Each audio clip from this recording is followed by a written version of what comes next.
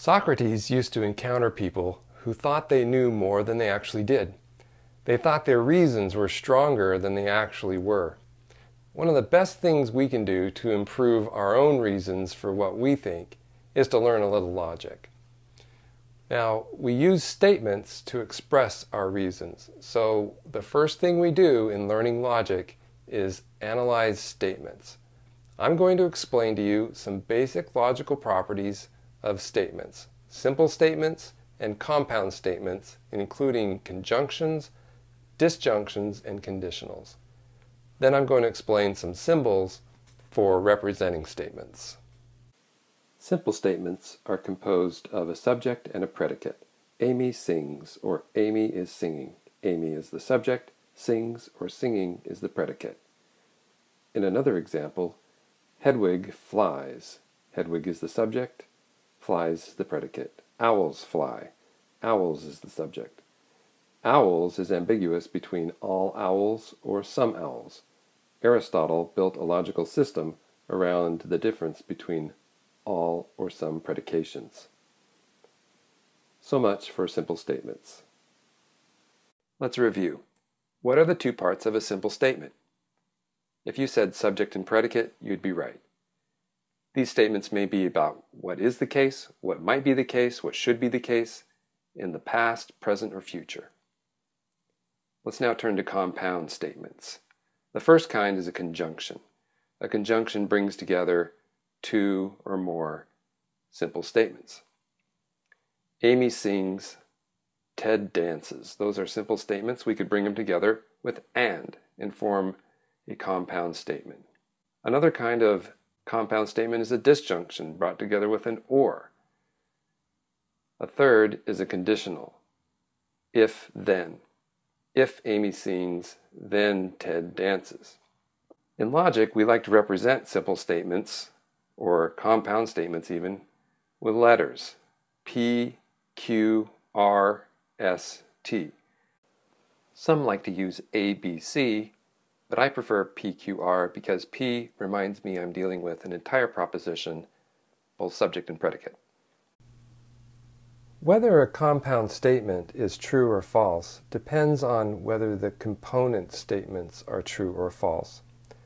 To illustrate, let's make a table with a column for P, a column for Q, a column for P and Q, a column for P or Q, and a column for either P or Q.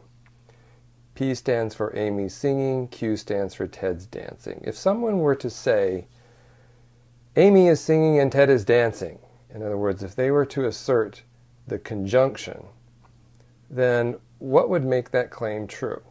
Well, Amy would have to be singing and Ted would have to be dancing. Then the conjunction would be true. If, however, Amy were not singing or Ted were not dancing, then the conjunction would be false. It would also be false if neither Amy were singing nor Ted were dancing. If someone said, Amy is singing or Ted is dancing, and they both are in fact doing those activities, the claim is true. But if one of them is not doing that activity, the claim is still true. It would take both of them to not be doing those activities for the claim to be false. Either P or Q is a little different because it asserts that only one of the component parts may be true in order for the compound statement to be true.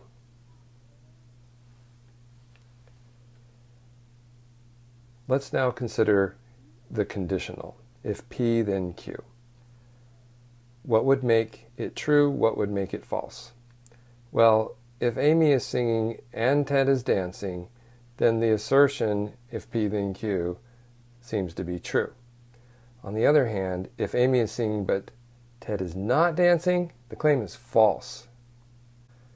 Most logicians claim that when the first part is false, the claim overall is true, but some logicians have questioned that assumption because the first part doesn't hold, and it's hard to know. Let's look at conditional statements more closely. The standard form is if P, then Q. This indicates that P is a sufficient condition for Q, while Q is a necessary condition for P. Consider a car. If a car is running, then there's fuel in the tank.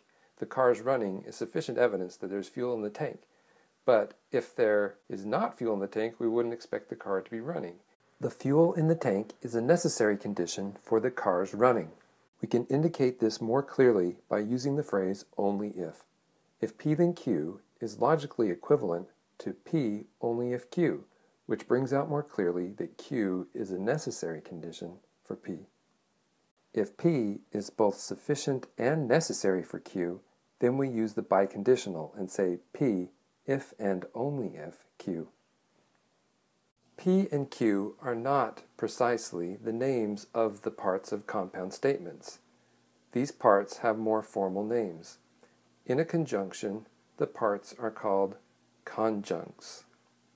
In a disjunction, the parts are called disjuncts. P and Q represent statements that go into those compound statements as conjuncts or disjuncts. In a conditional, the part that goes after the if or before the only if is called the antecedent. The part that goes after the then or after the only if is called the consequent. The antecedent is a sufficient condition for the consequent. For example, if I say, if Amy sings, then Ted dances, Amy sings is the antecedent. Ted dances is the consequent. The consequent is a necessary condition for the antecedent. If I say Amy sings only if Ted dances is the consequent, and it's a necessary condition for the antecedent, Amy sings, as indicated by the phrase only if.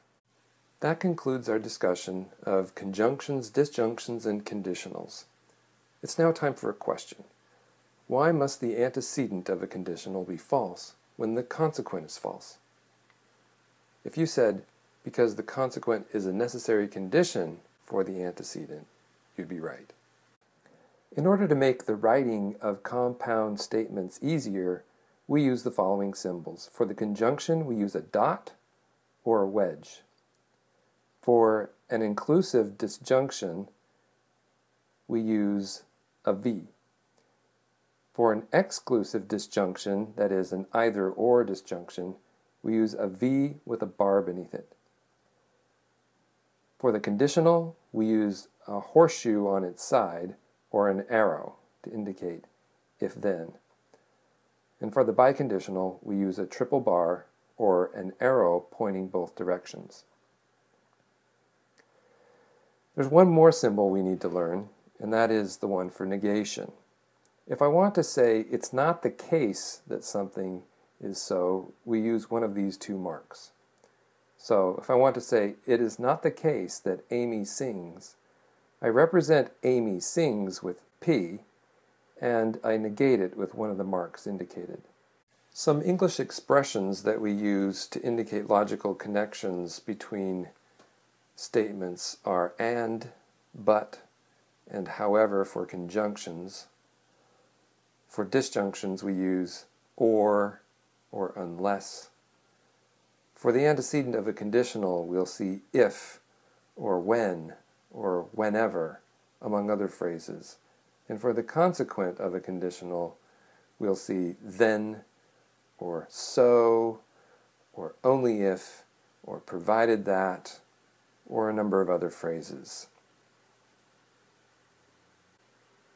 That concludes our discussion of symbols. Now a question. What are several ways of expressing a conditional in English? Here are some examples.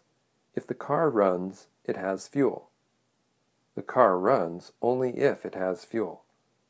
The car runs, so it has fuel. Those three are logically equivalent. Now that we understand simple statements and compound statements and their logical properties, in the next part we'll put them together to form valid arguments.